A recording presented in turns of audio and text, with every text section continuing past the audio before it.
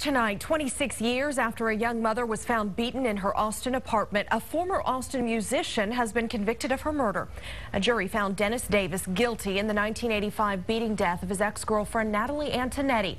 For a long time, it was one of Austin's coldest cases. Well, I've missed my mom a lot.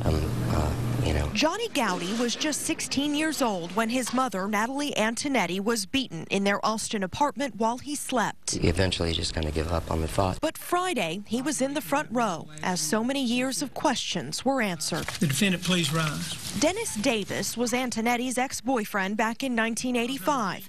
In 2011, he was the man standing trial for her murder. Guilty of the offense of murder. Guilty.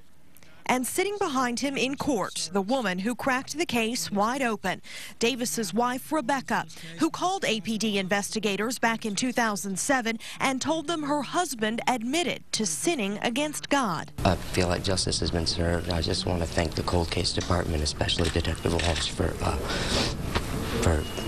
solving this case and letting us all sleep a little bit better tonight. Detective Tom Walsh is retired now, but the Antonetti case was his in the APD cold case unit back in 2007.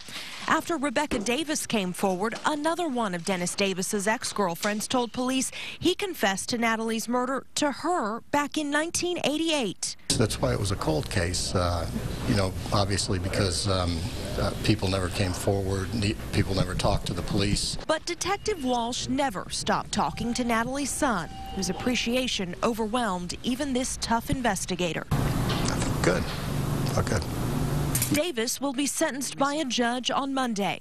In the meantime, I've tried to live my life the way I thought that she would be proud. The family feels pretty good. I feel pretty good about the verdict, and it's over. Now, there are 3 other Austin cold cases waiting to go to trial right now. And get this, the APD cold case unit is made up of only 5 investigators. There are 140 cold cases between them, dating all the way back to the 1960s. The big one, of course, the murders of 4 teenage girls at a North Austin yogurt shop back in 1991. The current cold case unit actually evolved from those unsolved murders.